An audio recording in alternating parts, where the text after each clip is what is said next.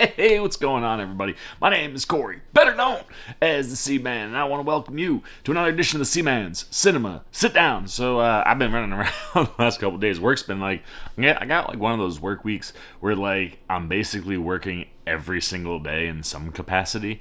So it's kind of been a weird week so far for me. But I heard that a trailer came out like a couple of days ago, and from what I heard, this is a trailer that dropped at CinemaCon.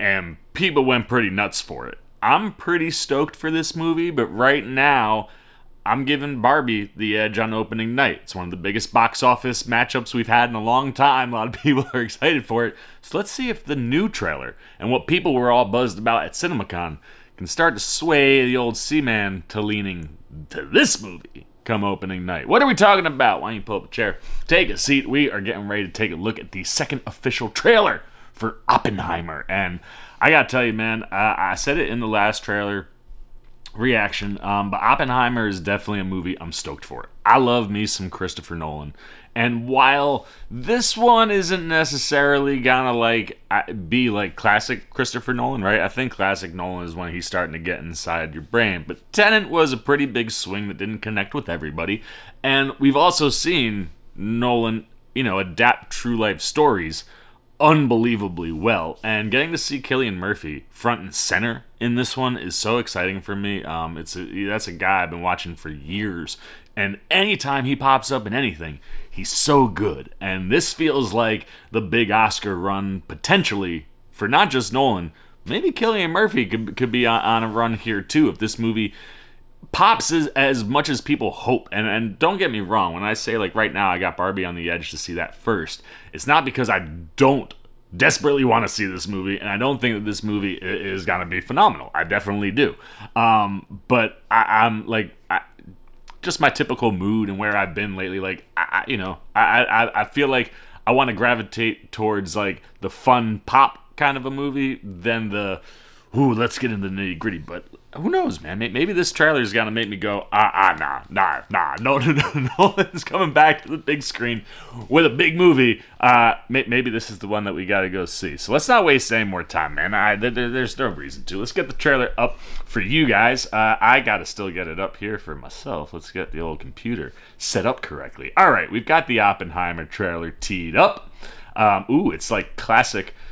This is obviously also the other thing too, right? Like the big Chris Nolan departure from Warner Brothers. And then kind of like on the open market as a free agent, Universal scooped up the distribution rights for this one. We'll see if this works out well, and maybe, that becomes a long-running relationship over at Universal. Next for Chris Nolan. I don't think I've heard anything official. I just know that like they were distributing this one.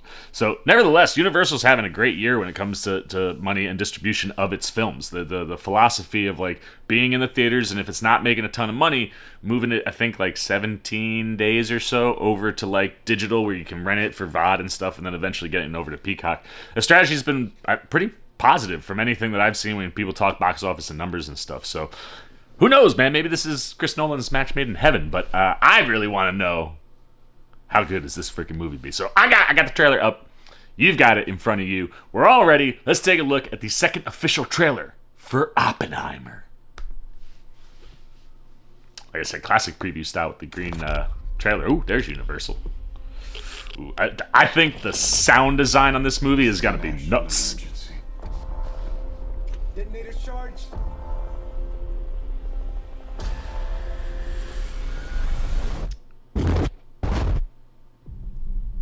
From Christopher Nolan. Just the different things he's got stylistically. Using black and white, mixing color. I love it. If the Nazis have a bomb.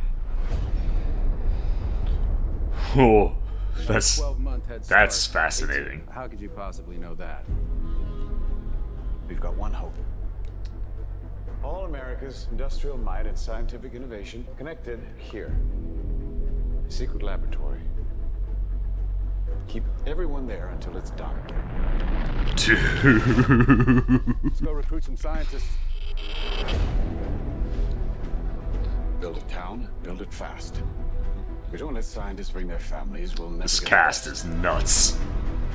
Why would we go to the middle of nowhere for who knows how long? Why? Why?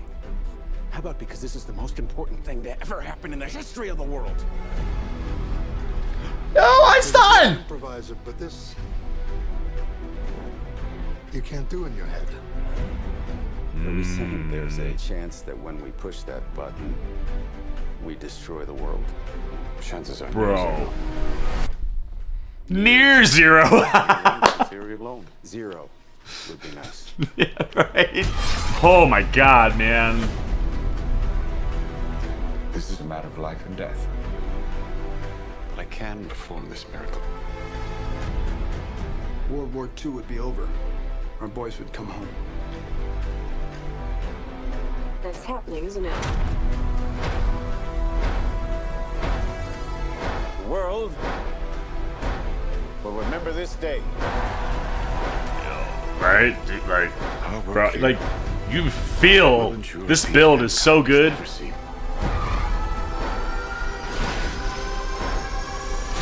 Until somebody builds a bigger one. You are the man who gave them the power to destroy themselves. And the world is not prepared. Downey! Saw Florence Pugh in there a little bit before. 8,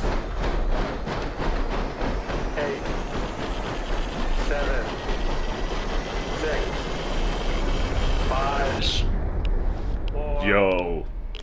3, Truman needs to know what's next. 2, What's next? 1. Woo! Woo! Like, shit. All right, I don't know, man. Maybe Oppenheimer's gonna get the edge. That first trailer I thought did such a good job of kind of like teeing everything up and gave you the visual of the explosion, or at least a piece of it. And obviously we're seeing more pieces of it in there. And that was like when that one came out, the big thing was like, yeah, Nolan built a bomb that would create a mushroom cloud to capture in camera, like not digital effects stuff.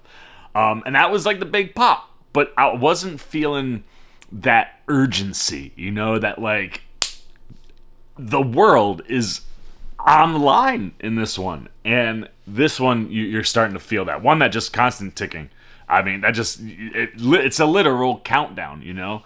And just like hearing Matt Damon go, you know, and that dude's like, why would we go and spend all this money in the middle of nowhere?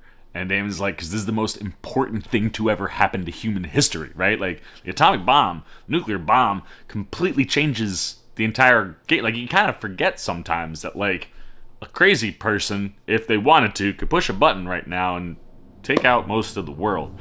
And that moment in time was so important. And that is the other thing, right? Where it's like, you hear Cillian Murphy go as Oppenheimer, like, I know what happens if the Germans get this first, because in his brain he can see it, you know, and he can see it in a way that like only the creator could see it and knows what's on the line. And then Damon's like, you're telling me that like there's a chance if I push this button we destroy the entire world.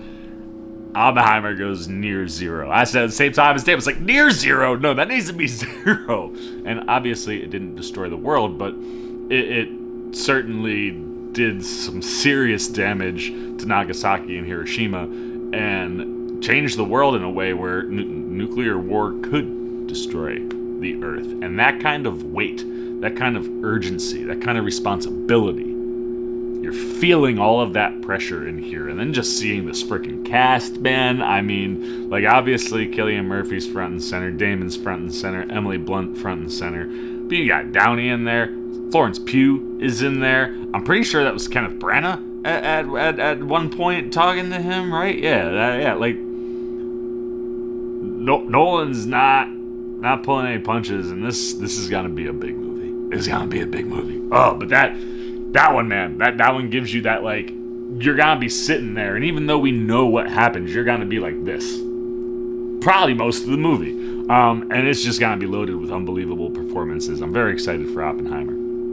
I am now undecided as to what's going to happen come opening night. Most likely, if I can, I'm going to see both. It's just the question is which will be first. Oppenheimer may have pulled back ahead a little bit. It's like next time Barbie drops something, we'll see what happens. But either way, I think both movies are going to be excellent. And I think that is going to be a weekend and a month that'll be a good time at the movie theaters. Maybe we'll do Oppenheimer first, right? Like feel all that, and then like go have some fun after, right? Like, maybe that's the way to go. Who knows? I don't know. We'll figure it out come opening night. Either way, I am stoked for Oppenheimer, and this looks like another big movie for Chris Nolan. But I'm gonna shut up. I'm gonna turn it over to you. What are you guys thinking, man? How excited are you for Oppenheimer? How big of a fan of Chris Nolan are you? Cillian Murphy, like I said, that's the biggest draw here for me. Is like Cillian Murphy is gonna get like the leading role in a movie that you know is gonna have a huge Oscar push, and that's exciting because I'm a big fan. The dude's so talented, and more people will see him. So are you excited about that? This cast in general, do you feel the weight, the urgency, the pressure that Oppenheimer has going on in this trailer? What are you gonna do opening night? Oppenheimer, Barbie, anything you got, man, on the second official trailer for Oppenheimer? Good, bad, indifferent? Put it down below in the comments section. Look forward to talking to you down there. As always, if you enjoyed this video, please give me a thumbs up. I apologize for if you guys can hear whatever that noise is. I thought we were done with construction and stuff in this area. They finished the building. I don't know what that is, but this is terrible. So anyway, all that's left for us is to simply say, if you enjoyed this mess, like my reactions, like my thoughts, you want to show a little love and support, be around for more of that stuff, well, hey, come join C-Maniac Nation. It's super easy. Just jump over there, hit that subscribe button, hit that little bell if you want those alerts. And until next time for the C-Mans Cinema Sit Down, I've been the C-Man. I'm signing off. Peace! Oh, you guys are still here. You snuck up on me. You must be looking for more of this guy. Well, I got two video options for you, man. Right up here and right over here. And if you want all those C-Man goodies, well, hey, come join the squad right on over there, and I'll catch you on the next one.